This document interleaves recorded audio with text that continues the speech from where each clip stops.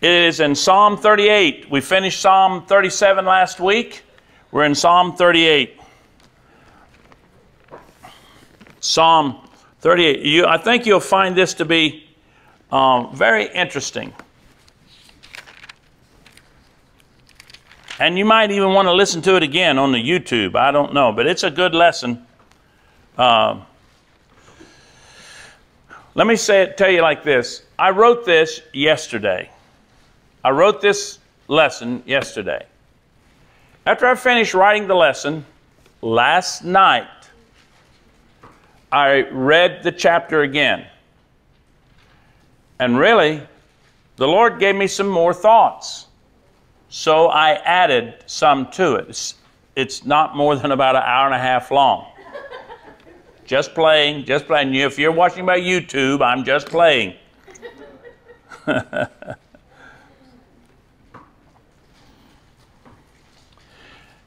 This is a psalm it's called a penitential psalm, where David is praying a prayer asking God's forgiveness. Anybody ever pray a prayer like that?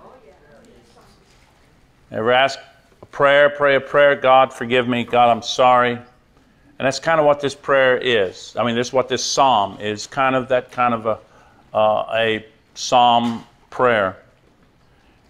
Listen to what he speaks, how he says it. Psalm 38. O Lord, rebuke me not in thy wrath, neither chasten me in thy hot displeasure. He's asking God, Lord, I'm asking you, Lord, don't chasten me, don't correct me while you're mad at me, because he feels like God's mad at him. I mean, that's the way David feels. God's got to be mad at him because David's thinking, I've sinned such great sins, and surely God would be mad at me. It's what he thinks. So, O Lord, rebuke me not in thy wrath, neither chasten me in thy hot displeasure. For thine arrows stick fast in me, and thy hand presseth me sore. There is no soundness in my flesh because of thine anger, neither is there any rest in my bones because of my sin. Don't you find that interesting? He's not saying, I haven't sinned. He's admitting his sin.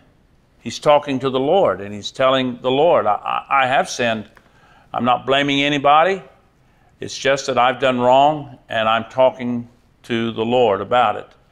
And he comes to a place where he's asking God to forgive him of his sin. Look what he says in verse 4. For mine iniquities are gone over my head. As an heavy burden, they are too heavy for me. My wounds stink and are corrupt because of my foolishness. I am troubled. I am bowed down greatly. I go mourning all the day long. For my loins are filled with a loathsome disease, and there is no soundness in my flesh. I am feeble and sore broken. I have roared by reason of the quietness of my heart. Lord, all my desire is before thee, and my groaning is not hid from thee. My heart panteth, my strength faileth me. As for the light of mine eyes, it also is gone from me. And what he's saying when he says those things, he's saying that my heart is broken. The joy that I once had and the joy that I once had in my life, it's gone. The light and the laughter and the joy that has been in my heart and in my life, it's gone. And I've sinned in such a way that my heart is heavy and I can't hardly bear it anymore. And so he's gone to the Lord with a repentant heart. They also that seek after my life, verse 11, my lovers and my friends stand aloof from my sore, and my kinsmen stand afar off. They also that seek after my life lay snares for me, and they that seek my hurt speak mischievous things, and imagine deceits all the day long. But I, as a deaf man, heard not, and I was as a dumb man that openeth not his mouth. Thus I was as a man that heareth not, and in whose mouth are no reproofs. For in thee, O Lord, do I hope. Thou wilt hear, O Lord my God. For I said, hear me, lest otherwise they should rejoice over me. When my foot slippeth, they magnify themselves against me. For I am ready to halt, and my sorrow is continually before me. For I will declare mine iniquity. I will be sorry for my sin. But mine enemies are lively, and they are strong. And they that hate me wrongfully are multiplied. They also that render evil for good are mine adversaries, because I follow the thing that is good. Forsake me not, O Lord. O my God, be not far from me. Make haste to help me, O Lord, my salvation. David writes this psalm in the midst of his own personal spiritual struggle. At the writing of this psalm, he is at a low point in his life. There's no telling. It doesn't say what sin that he is confessing. Perhaps I looked at it as perhaps it's a time when he's looking back over his life, and he remembers a lot of the things. Perhaps he remembers the Bathsheba thing, or remembers Uriah, how he had Uriah killed, or maybe when his own daughter was raped by one of his own sons. There's a number of things, or the rebellion of his son Absalom. Maybe he's looking at the whole of it all, and he's thinking about this, and he's calling on the Lord to help him. He's in the midst of a struggle. Now, I don't know about you, but in my lifetime, I've had some struggles that were pretty heavy at times that I needed to talk to the Lord. And I think that's where David is here. Any one of you could have already suffered. Any one of you could have already suffered through a spiritual struggle. I would say that probably 100% of the time, Christians go through a spiritual struggle somewhere along the path of their life. It is possible that one of you may be in a spiritual struggle even tonight. And certainly those who are listening by the way of YouTube could be going through a very difficult period of time in their own life. In my 50, not 5, not 10, not 20, in my 50, Robert, that's older than you are. In my 50 plus years of ministry, I've seen preachers, preachers' wives, deacons and their wives, just good men who have fallen from grace. Not the grace of salvation, but the grace of a joyful and fulfilling life. There's an old saying that I've used recently, but it needs to be repeated here. Sin takes you farther than you intended to go. Sin will keep you longer than you intended to stay. And sin will cost you more than you intended to pay. Sin is always the root cause of the loss of our joy. While God has forgiven us of all our sin, that ought to be a good amen there. Murder, stealing, immorality, drunkenness, dishonesty, witchcraft, still has consequences in this present evil world. Yes. These are just testimonies here.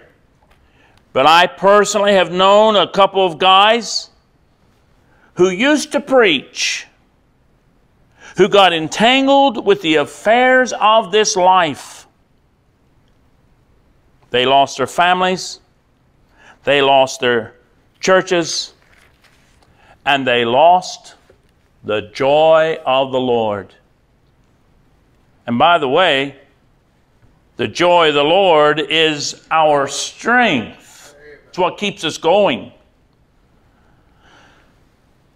Now, this is a very important statement next.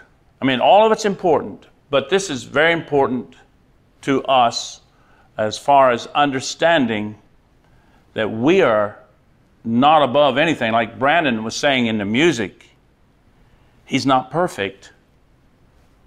Listen to this. Some Christians, now did you hear the things that I mentioned, those 5 different things that I mentioned? Those are horrible things. But some Christians think they could never commit such terrible sins. But my dear friends, to think that that is simply not possible for you usually means you're not very far away from it.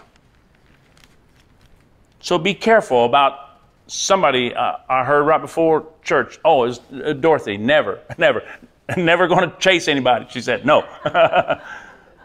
But be careful. Be careful about being ready to judge Christians who have stumbled and fallen. Be very careful. In fact, we're taught not even to do that. We are to give a hand up to a brother or sister who has stumbled, even in those horrible things that we mentioned.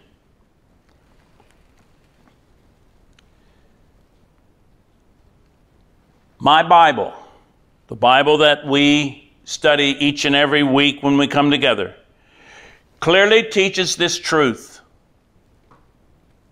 For by grace are you saved. Amen. David is struggling because of his own personal sin. And he pleads with God, please, God, don't be mad at me. Don't chasten me in your hot displeasure of me, of what I've done. He's coming to the Lord. He's repenting. He's telling the Lord. He's being honest with the Lord. So he says, God, please don't be mad at me. And here's another thing that I notice about David. David says, I know I deserve punishment, but please, God, don't be mad at me. While God forgives us immediately when we ask, sometimes it takes a while for us to forgive ourselves. Amen. Right? Am I right about that? God forgives us immediately. But sometimes it takes a while for us to get over it. It's hard sometimes to believe that God is such a loving, forgiving God, isn't it? But remember, God's mercies and God's compassions never fail. Isn't that beautiful?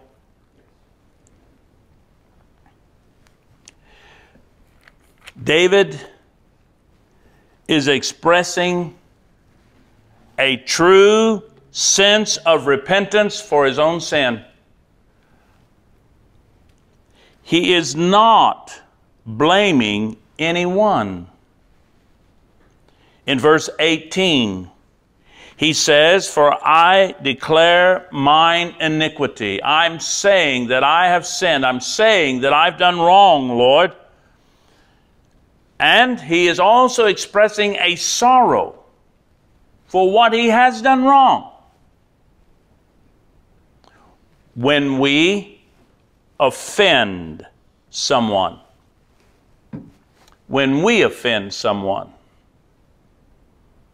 I mean, some of you are so nice and so sweet, I don't think it's possible for you to offend anyone. But along the path of our life, maybe we said some errant word or done some deed that we shouldn't have done, or, maybe we have offended someone along the way. We do not simply expect them to forgive us. Well, I've done wrong. I've offended you. Oh, well, they'll forgive me. Not a flippant attitude. If they have wherewithal to help us, and we are in need of help, and we have offended them, we probably don't expect them to reach into their own pocket and help us. We have offended them.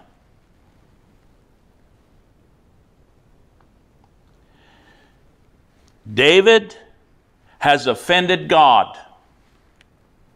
He is truly sorry. He prays for God to forgive him of his offense. In verse 1, David is asking for God not to be mad at him. I don't know. Maybe we ourselves have thought that a time or two when we've done something we shouldn't have done. God, don't be mad at me. God, I'm sorry. I think we should realize real quick we ought to go to the Lord. Not let it build up, and not build up some sort of thoughts in our minds as how God might be angry at us. But when we sin and we realize we've sinned, as quickly as we can, we should go to the Lord and just tell the Lord we're sorry. I know our sins are forgiven. I know your sins are forgiven. But my friend, there are consequences to doing wrong. There are consequences in this present evil world.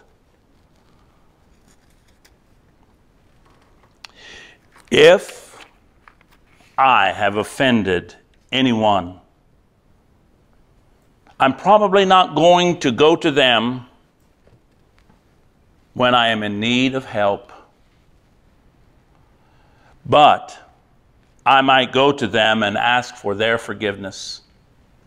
If I'm guilty of the offense, and David sees himself as guilty before God, he has offended God. He's done something that offended his God. And if we have offended a brother, we ought to go to them and ask for forgiveness. The Lord tells us, tell me if this is true, if we confess our sins, he's faithful and just to forgive us our sins. Is that right? Is that right? If I have offended my brother, then I need to go to them, or sister, I need to go to them and tell them I'm sorry.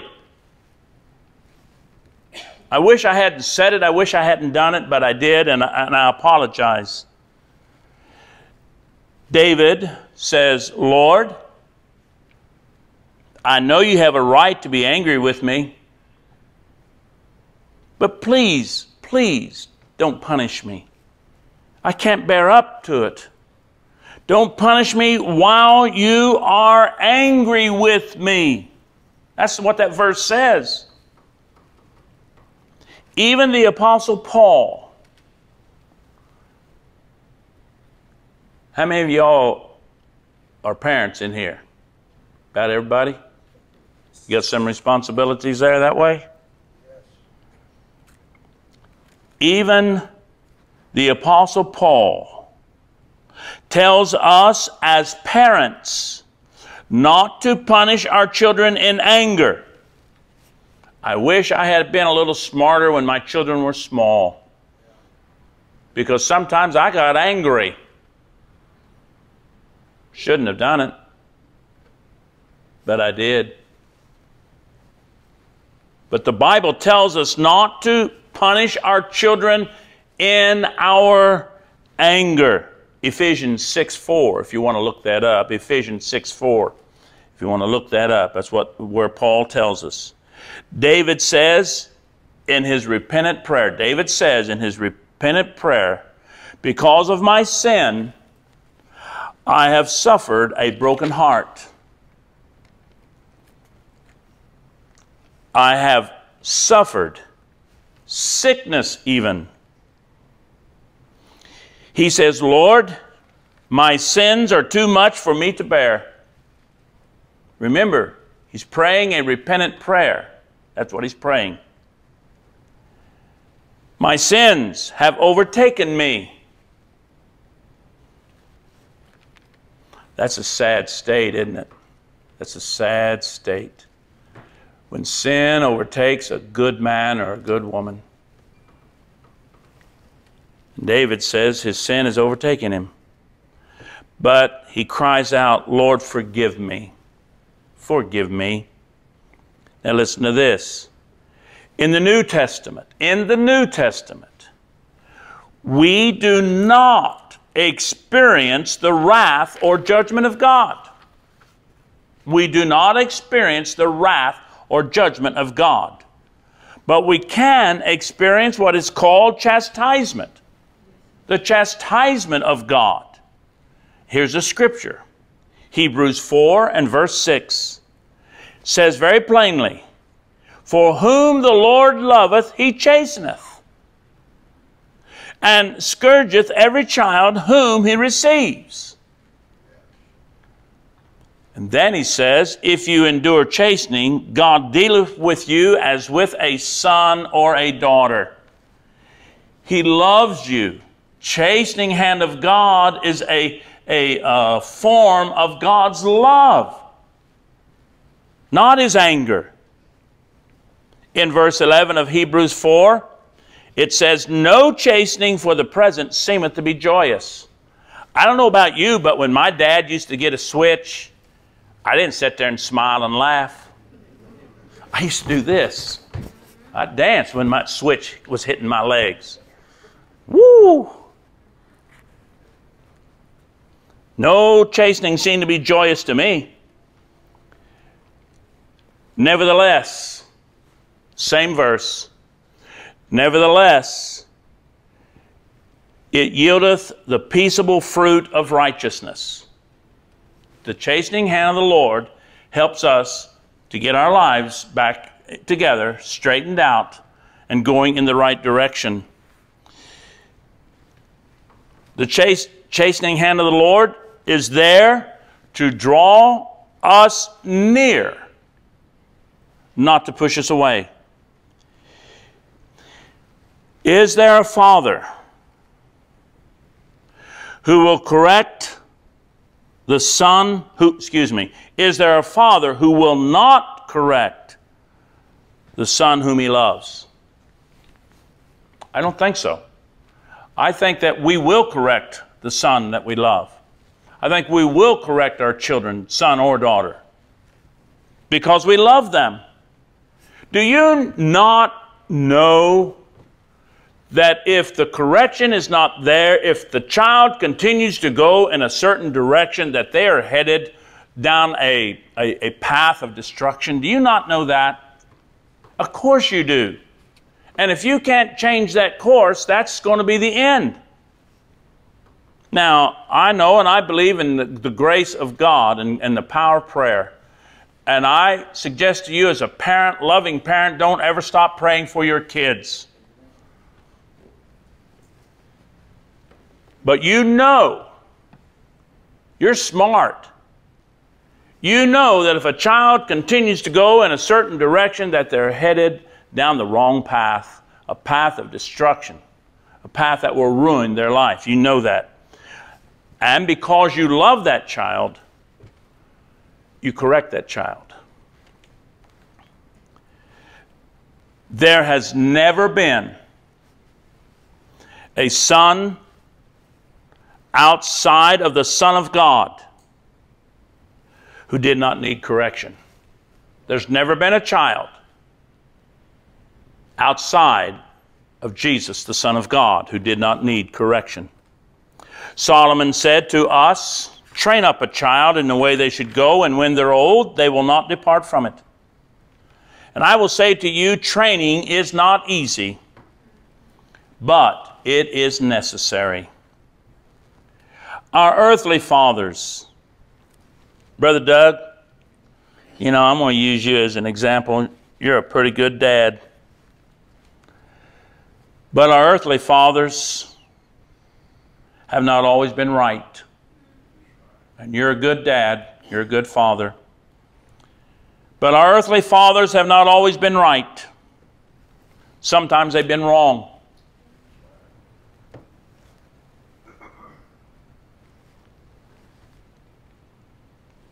But your heavenly Father has always done the right thing.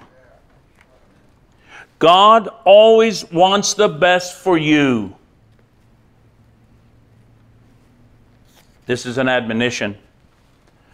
Unconfessed sin will separate good friends.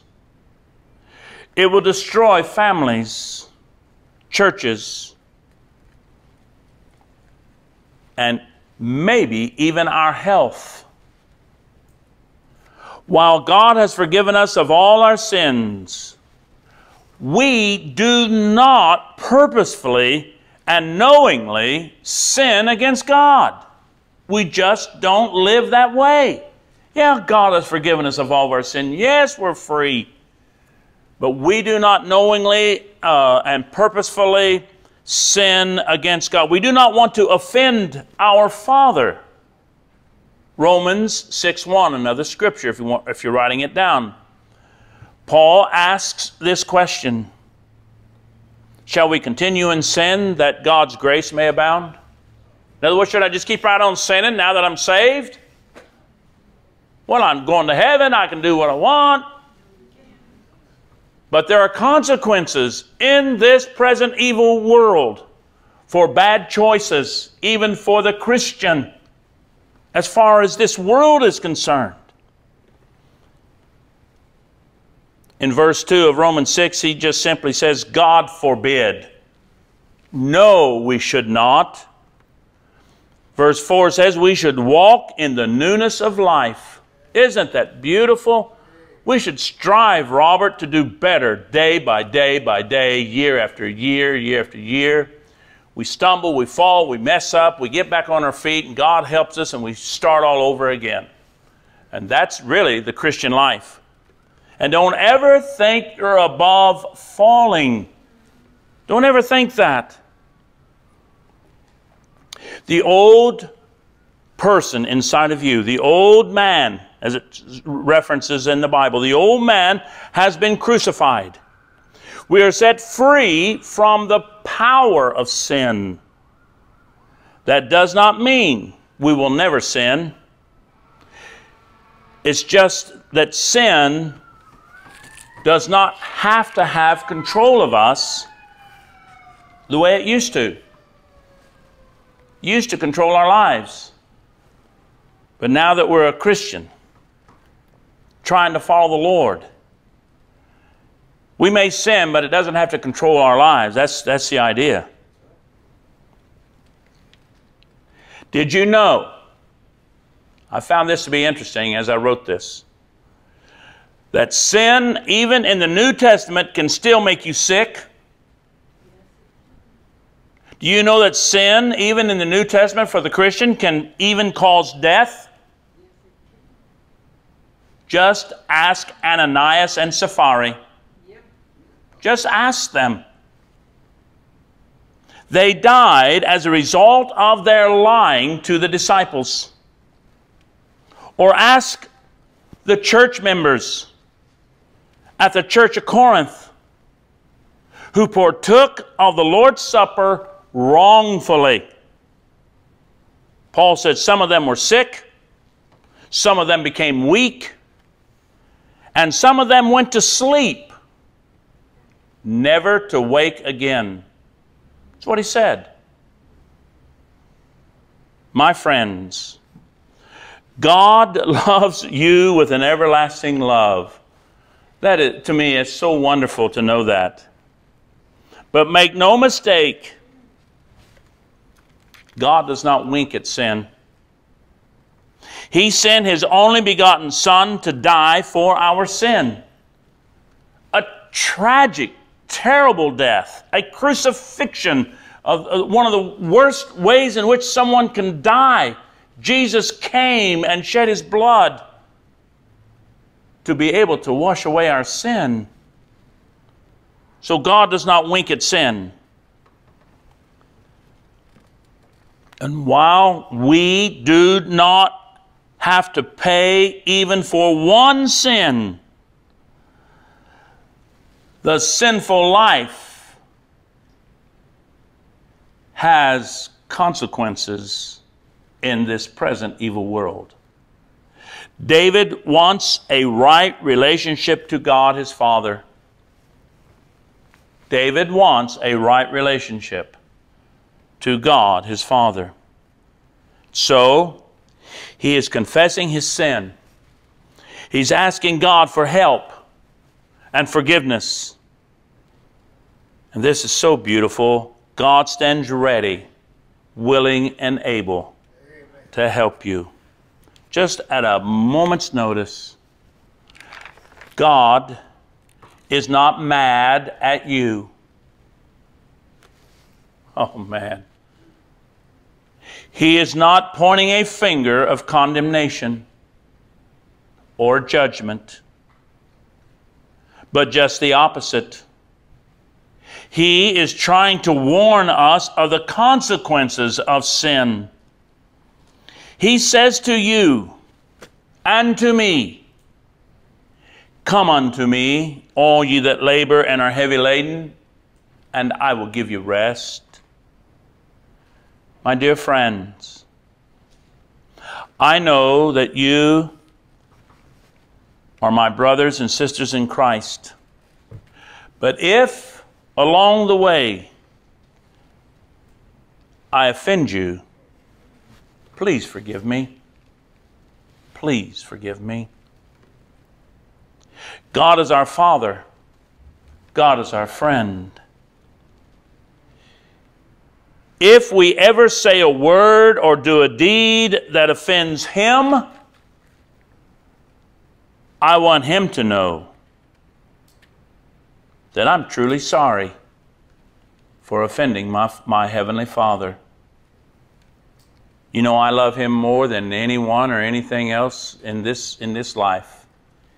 He's first, and He must be first. You put Him first, and all other relationships take their rightful place. David finishes this penitential psalm by saying, "Lord, please don't ever leave me. Please don't ever go away from me." If you got somebody you love, you never want them to leave you. You never want them to go away from you. How sad the heart that never knows God's love and God's forgiveness. I'm going to stop right there. I hope it was a blessing to you. It was a good psalm, wasn't it? God bless each and